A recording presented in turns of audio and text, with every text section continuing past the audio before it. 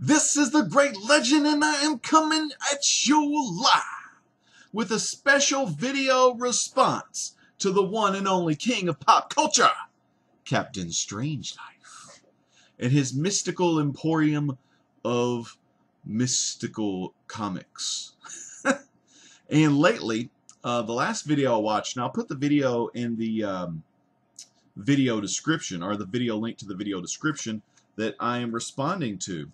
Hans was showing off lots of cool comic book covers that were very bizarre, weird, crazy, just really oddball covers. And he was wanting to see some of his viewers, he wanted to see some of his subscribers, their bizarre covers. And so I wanted to kind of jump in, and I don't know if I've ever showed these before. We all know, as Roger69501 always says, they're from the 90s. Or at least I think they are. I know some of them. Oh, yeah, they are from the 90s, yeah. And, you know, it's sad to say, but I really don't have a lot of bizarre covers. You know, a lot of bizarre covers, Golden Age, Silver Age. Well, there's bizarre covers for all comics, you know. Wow, I'm going to have to replace some of these bags. They're kind of old school. But yeah, so I wanted to show some of my bizarre covers, and I have some bizarre Leatherface covers. We all know Leatherface from the classic Texas Chainsaw Massacre. And he's one of my favorite, if not my favorite, kind of bad guys in horror movies. Just because I love the chainsaw. Chainsaws in pop culture have become such a huge thing. In computer/video games, well, you know, the Atari actually had a Texas Chainsaw Massacre game where you played Leatherface and you had to keep your chainsaw gassed up. But besides that, stepping into the old days of the early 90s, you know, you had the old PC game called Doom and Doom 2. Well, one of your weapons, your melee weapon, if you will, was a chainsaw, and you know, you just run into the bad guys and kill them with the blood and everything. So that was kind of the first big time, you know, bringing the chainsaw back. I mean, you know, there was also the classic Bruce Campbell Army of Darkness. He had the chainsaw arm and everything. But yeah, I've always been a big Leatherface fan. I love the chainsaw. So I'm going to show you some series that I have. And I'm going to show you the most bizarre cover out of all of them. And I wish they were as cool as Captain Strangelife's covers. And Captain Strangelife also is the owner of a comic called Batman 66. Well, I think it's Batman issue 66. Or is it issue 44? It's the boner issue. I can't remember. But that's a good issue. First one I want to show you is from the 90s. These are all really good near mint. I read them once and I bagged them and boarded them. And I think there's just still in the same bag, really. This is by Topps Comics. Jason versus Leatherface #1. It's where Jason and Leatherface fight. Very cool. This is Jason versus Leatherface issue #2, where Jason actually comes over for a nice Sawyer dinner at the Sawyer's house. You can see right there, it's old Grandpa Sawyer. You don't remember old Grandpa Sawyer?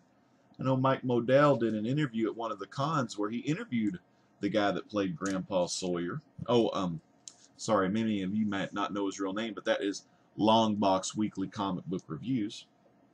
This is issue 3 of Jason versus Leatherface. And this is the final issue. This is the face-off. And you know, 2 or 3 spine creases. Man, if I can go back in time and slap myself upside the head when I was a youngster. So don't get spine creases in the comics, boy. But, no, this was pretty much my very first kind of mature comic book. You know, I know a lot of you like me telling some stories, but back in 95, I think it was 95, maybe not 95, but I remember going to our local comic book shop, Ken and Tanya, bastards, assholes, scammers, always jacking the price up. This was in the catalog, the previous catalog, but I didn't really have a pull list there. I just went in there to buy comics off the shelf. So I went back and bought these off of eBay years later. you know, I guess in 95 or 96 when I was high school years. And I bought these off of eBay a lot later. Actually, I became a member of eBay in 99, so it couldn't have been then. So I'm trying to remember. I think I must have bought these off eBay sometime in February of 99. That's when I joined eBay, or maybe shortly thereafter. But I wanted to find these comic books. And I've been an off and on again collector. You know, early 90s I was collecting. Late 90s I was collecting. Well, I guess that's how it was. Early 90s all the way up to about 10th or 11th grade, I stopped and started back up again in my college years. So yeah, and then of course stopped again and then started back up with Marvel Zombies, and here I am today. So Jason versus Leatherface, very cool. And after I found out that those, because this was when, okay, so I'm a member of eBay, right? I'm like, oh my God, eBay's really cool. There's a lot of stuff you can buy on eBay. So I looked for more Leatherface comics, and I came across this series here. North Star is the name of these, I think. North Star, is that the name of the outfit? Yeah, North Star Comics or something. And this was a four-part series that came out in 1991, and it was just a bloody Leatherface Texas Chainsaw Massacre story. It's 4 parts. There's cover 1.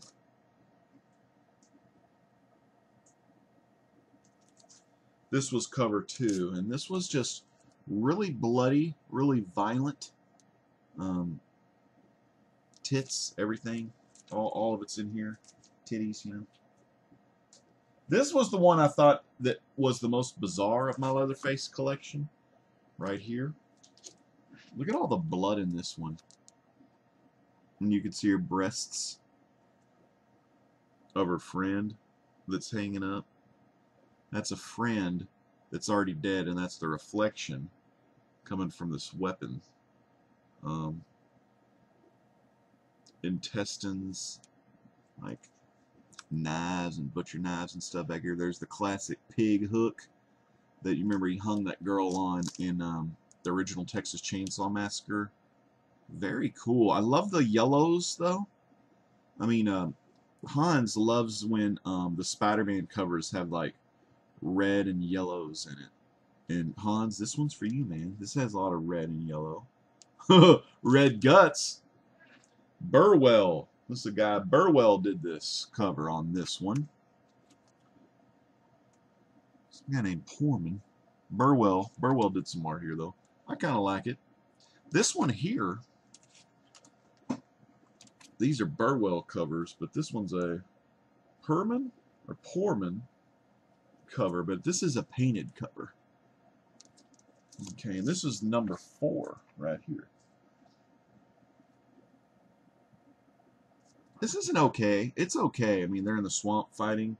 He's got a guy. He's over him. Ooh, there's another little guy that's in there with a snake.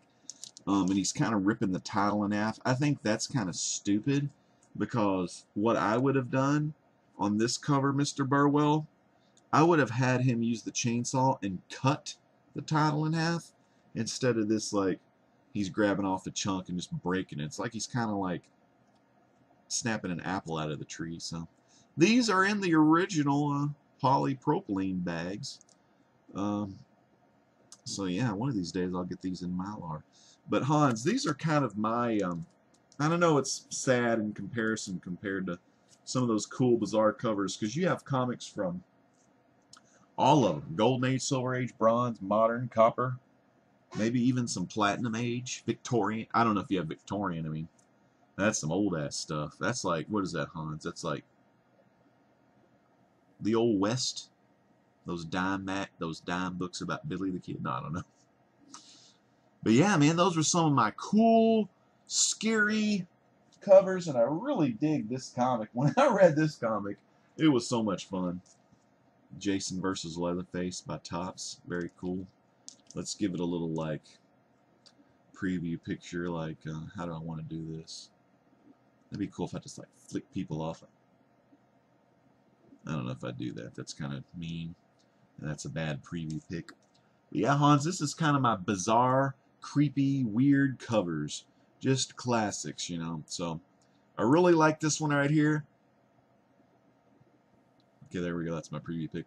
But any kind of Leatherface covers, I just think are really cool. So anyways, everybody check out Hans. Hans also has passed 2,000 subscribers. You know what? He's actually passed 2,100 subscribers. And they just keep going up and up because with Hans, I mean, he's just got so much knowledge and some really great stories to tell. And that's just not because of his age.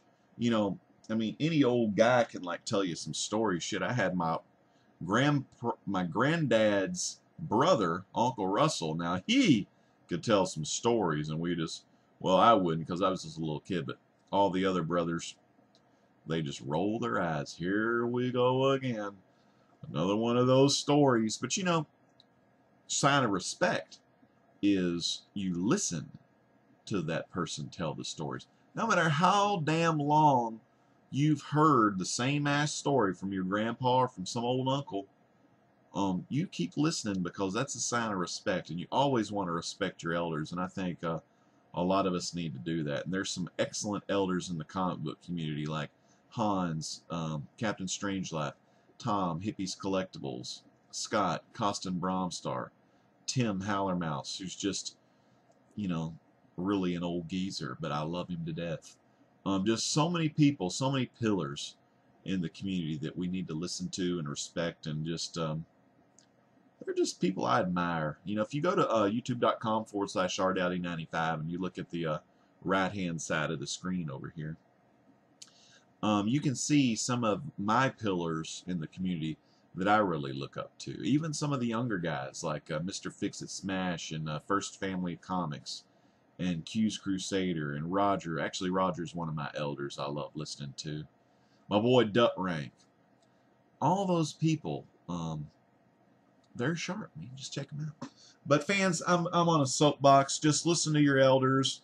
Not that Captain Strangelife's is an elder, and I wanted to go on a little bit further and say that, you know, even if you're an elder, you still have that desire to learn new things. Just in Hans' last video, he learned some new things about Steve Ditko's time at Marvel and how he helped out on this comic called Daredevil. Y'all may know Daredevil. I think his name is Matt Murdock. Blind guy, walks with a cane. I don't read a lot of Daredevil. I got some. Anyway, Bizarre Comics. Check them out. If you want to see a lot of Bizarre Comics, check out the video link in the description below. Head on over to Captain Strangelife's Strange Emporium of Bizarre and Racy Comics and just fun action. Fans, this is the great legend saying peace out. God bless.